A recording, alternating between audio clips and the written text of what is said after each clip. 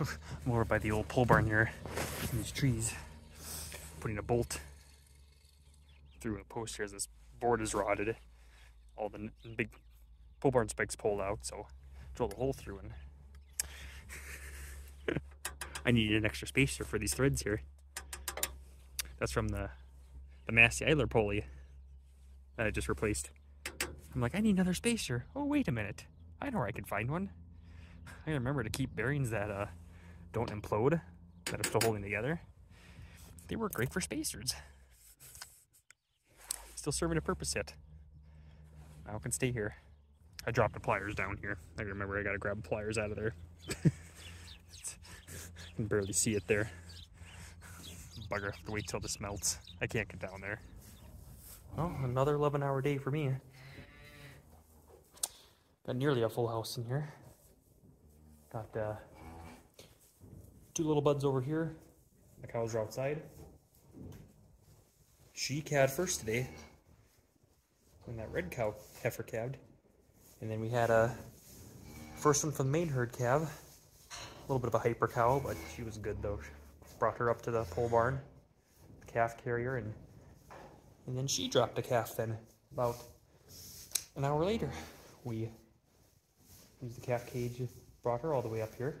Second calver, so we brought her over here because she's been in here before last year, so things are settling down though. He's still sucking yet. He's resting. He's up. I gotta spray it with iodine spray it. Do that tomorrow when we kick the cows out. Because well, I hauled a bunch of water over here. I got 20, 40, 60, 80, close to 100 gallons over here right now. Actually, I'll haul more than that because they actually drink some, but we're gonna let them out tomorrow though, outside during the blizzard, and so hopefully they can go eat hay and then drink some water out there, then come back in again for the night. So.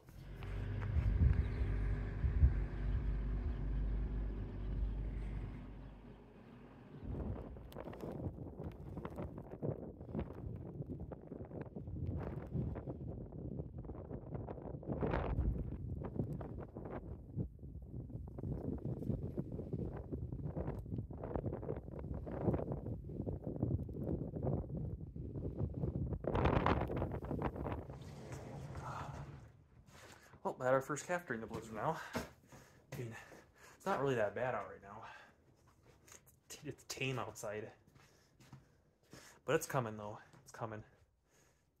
Good news is that they kind of backed off the snow totals a little bit for our area here.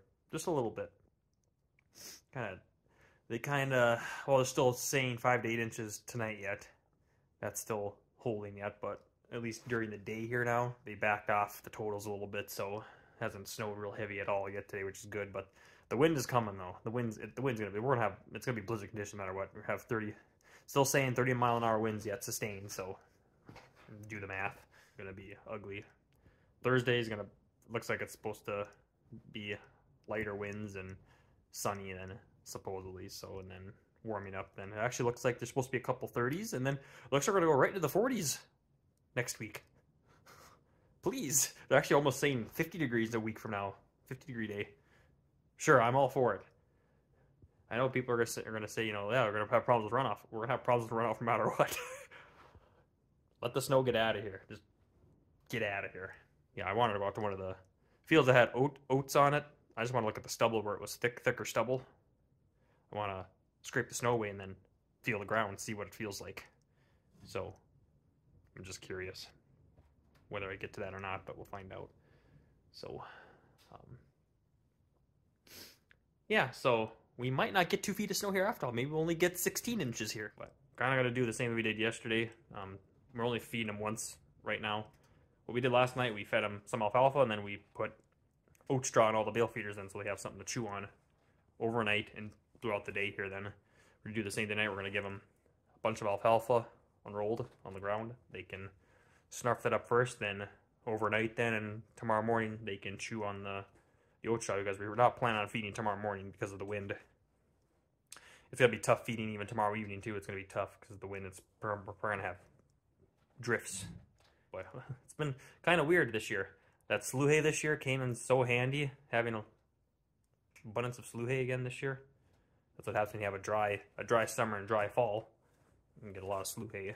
That came in handy, and now this spring, now that, I mean, we've kind of been feeding oat straw all winter long, you know, a bale or two every now and then, but now lately it's been, those bale feeders work so good to throw oat straw in for something just for chewing, you know, filler.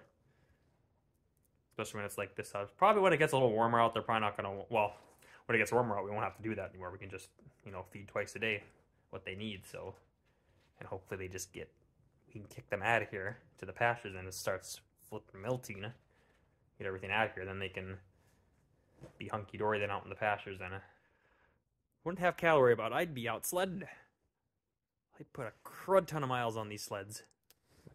Go out once more if I'm not too blasted tired. So I don't know. We'll see once. I like to go out sledding once more. It's amazing buying this sled in 2013, and it still has less than 1,000 miles on it yet. And the most miles I put on in 1 year was 2013 when I went out to the mountains. That was the most miles I put on the sled in 1 year. I think I put on 200 plus miles on it. Since then, in the last, you know, from 2014 all the way to till now, I think I put on like, what, 500 miles maybe? 400 to 500 miles. That's bad. With all the snow we've had the last 4 out of 5 winters. It just don't happen right now. And really for, you know, those 400 to 500 miles I put on my sled too. How many of those miles have been farm-related work? Probably I'd say half. Close to it, probably. Wouldn't be surprised. Wouldn't be surprised. The next morning here. I'm so sick and tired of this weather. So sick and tired of it. Got the payloader plugged in and the Bobcat. We gotta get them out this morning, late morning here. We gotta move snow. It almost seems like it's gonna be pointless today, but trying to walk through the corrals or in the pasture here in places, trying to get through. It's kind of miserable walking. Cows got no place to lay right now. By the pole barns, full of snow. Don't have to do a great job, just get some of the snow out of the way so it opens things up. It's one of those things, if a cow calves, it's pretty much get them in the barn to a hot box immediately, regardless who it is. It's because they drop in the snow. Anything, people that don't know, if a calf drops in the snow, they don't have much time. They'll freeze to death. Well, I'm gonna go in the house, get something to eat, and I guess get ready to have some more fun.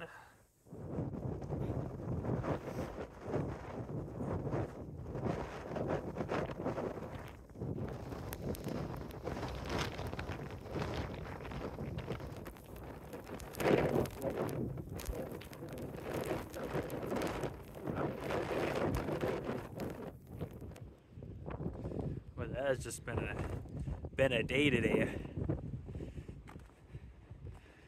Actually, not too bad where I'm standing. There's no cows over here. They're all standing up there or on the other side of the windbreak there, but most of them.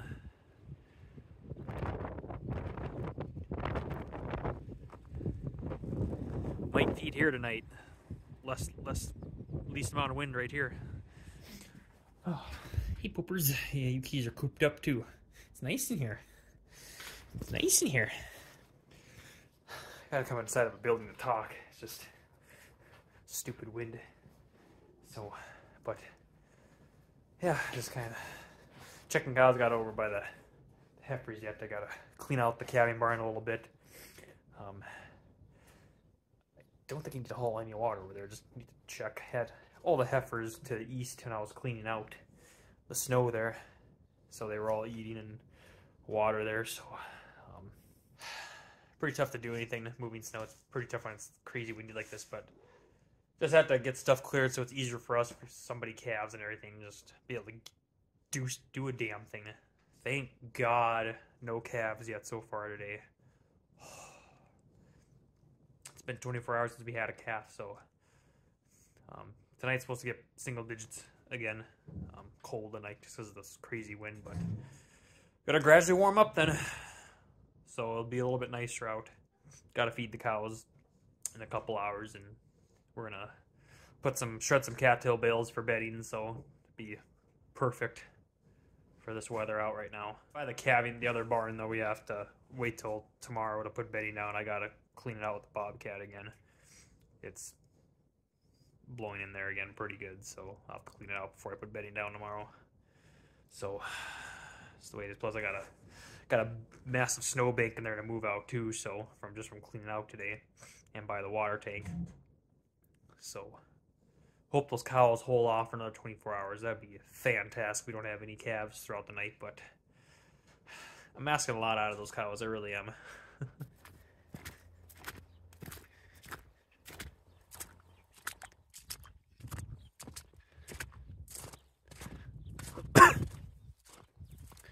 Finally some relief.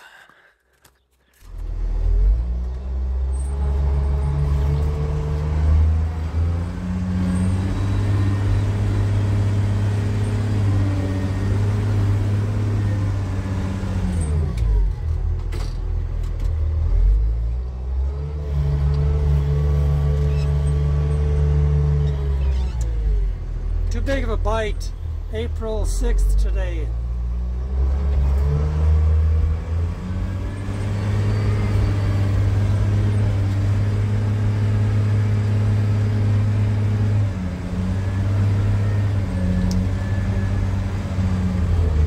Snow was really hard and compact. Payloader with a pusher, and I've got chains on the back end, double studded, and it's more than it can handle.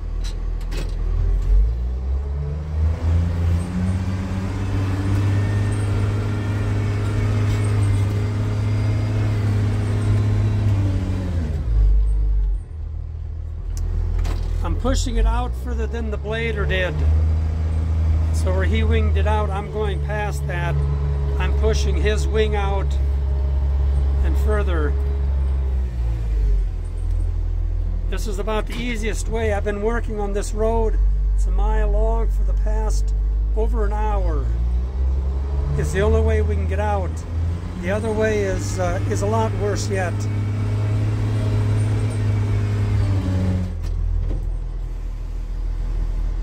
I could do a little bit better if I was using both hands.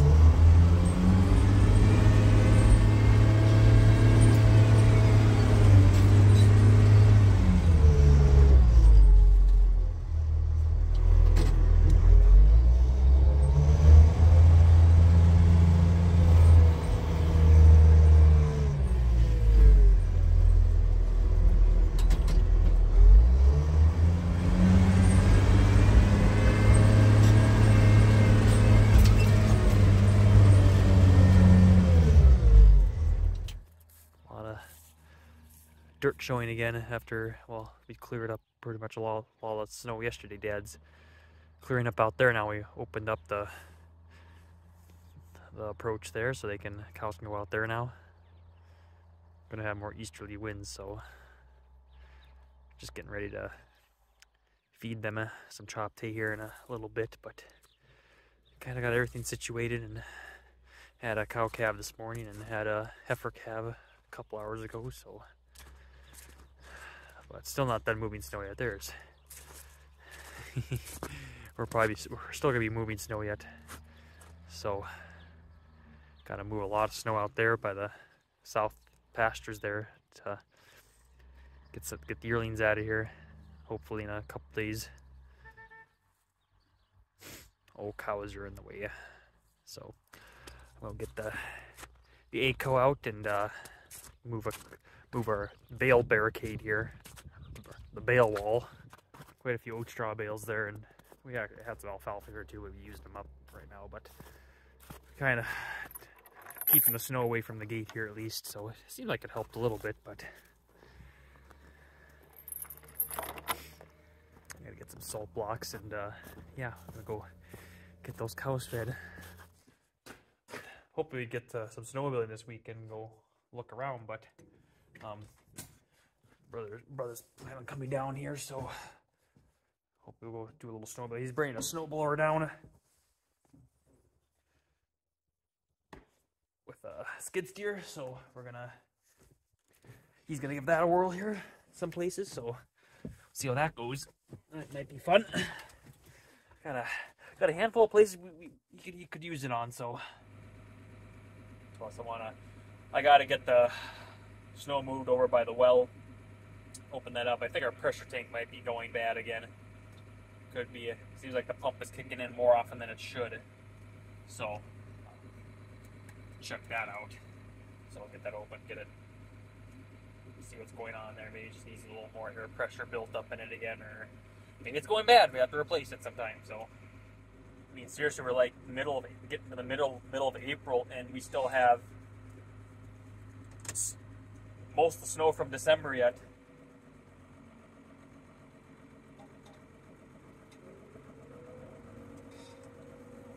It's rough. Yeah, everybody's fed. So, shredded 2 oat straw bales and dump some chopped hay on top. So, put down some, that we can finally get to them today, some raunchy slough bales, aka cattail bales. So, just a little light layer over here for now. Something a little bit drier to lay on. So, we were going to shred some last night. We couldn't get to them, too much snow.